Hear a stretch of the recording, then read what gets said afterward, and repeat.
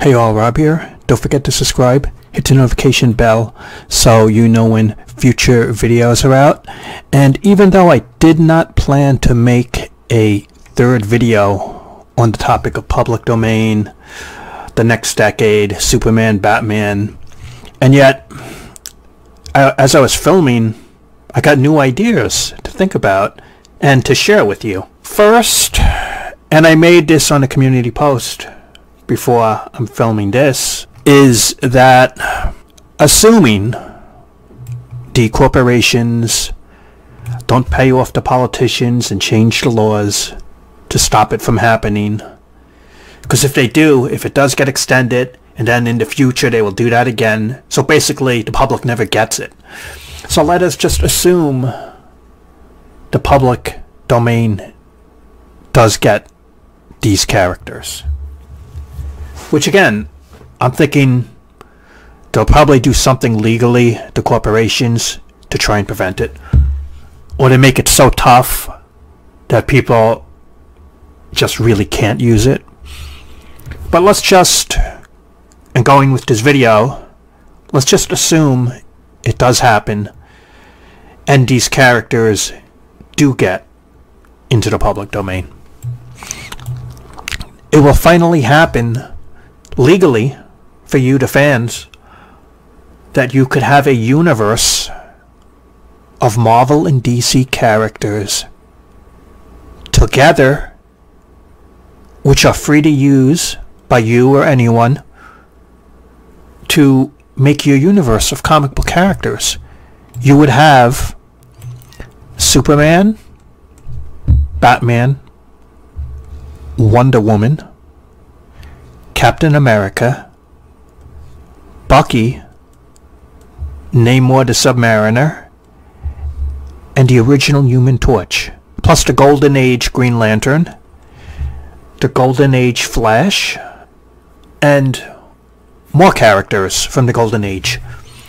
But just think about all those heavy hitters I just mentioned: Superman, Batman, Wonder Woman, Golden Age Green Lantern, Golden Age Flash, Captain America, Bucky, Namor the Submariner, and the android Human Torch. That right there, those 9 characters, that's a universe to tell hundreds of stories on. That right there in itself is a powerful universe. Even if you don't get to the 1960s heroes, those characters I just mentioned, plus more, there's definitely more in the Golden Age, you'd have to look it up, but just having a foundation of just those 9 characters or more, that is a powerful statement to have. And you don't have to pay a soulless corporation like DC or Marvel any money to use it. And you can make fan films, which would probably be really something, or your own animation. I mean, that's a solid foundation for a comic universe of heavy hitters. Plus you could add your own characters into it as creators. So what happens is, let's say you have your own characters, right? Your own originals. You fill up the universe. You have Batman, you have Superman, you have Captain America, and then you have your own characters. So they get to play off the established characters, and it really helps build your world to know that, okay, you have a new character, and then you put Batman in it, and so he meets Batman. And the public who knows Batman sees your character.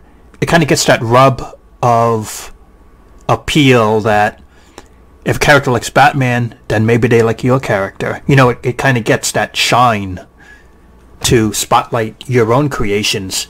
You could use the past characters to help sell books, but also to help promote your own characters who are superheroes. And legally, I'm talking about, so it's not like some fan art that's you can't sell. I think that's something really powerful to play off of, is using the heavy hitters like Captain America, Batman, Superman, Wonder Woman, and your own stuff, and you get to play around and make your own universe. And especially, I'm not talking about like guys like John Byrne and stuff, Frank Miller, they're old. I'm talking like the young talent. You know, the people who are the next generation, 10 years younger than us.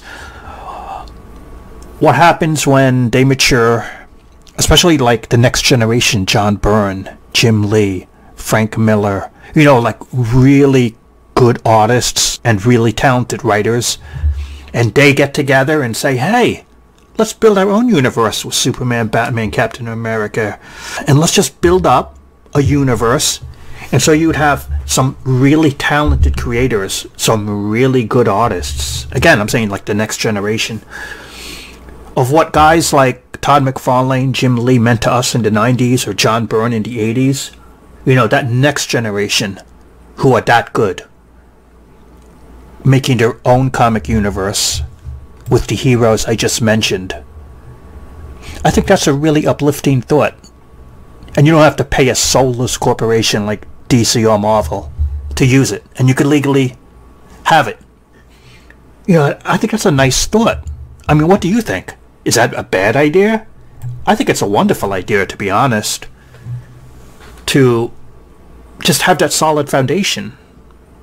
And again, like I said, this will be the legal way, ironically, of having Marvel and DC heroes together, that fans could create their own universe in toys, selling art prints, selling posters, selling comic books in your own world. Now, what you'd probably have to do, again, just my thoughts, make your own corporation. Legally, there's ways you can make your own one-man or sole ownership corporation. It doesn't cost too much because you want to protect yourself. So if something ever happens, you're legally protected because it's the corporation, it's not you. You also would probably want to name your universe so you have a name where all these characters are living in. So you definitely would want to do that. You'd want to name your universe. And again, there's probably legal lawyer fees and stuff you have to look into just to be safe. And you could sell stuff. Art prints, t-shirts. You could fill up your own characters in this universe, tell your own stories. Especially to really talented artists and writers and the younger generation. This is a golden age opportunity.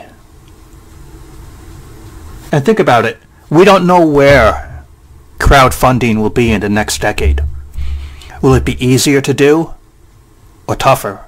Will it still be around? But you could crowdfund your projects. Now let's say you get the people like the Comicsgate, which I do support, like the Rippaverse or Ethan Van Sciver. If these characters hit public domain, they could use Batman with Cyberfrog legally. They could use Isom, if I said the name right, and Superman legally. In other words, they could put those characters in their universe and sell it. I'm sure one of the first would be Eric Lawson to add these characters in his universe. Todd McFarlane could legally put Batman in his universe with Spawn free to use in the next decade. So it is something, you know? And again, whoever does this, comic creators of the next generation, and when it happens is you have to be smart, you have to do it legally, and you have to make sure you get the right versions and legally fit the definition of what you can do and what you can't. But there's a lot of power in the visuals alone to sell this stuff, I think. And that's how I view it, you know. There's definite...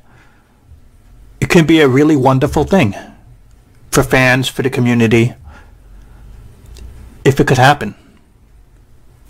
And that's just a wait and see, because we don't know.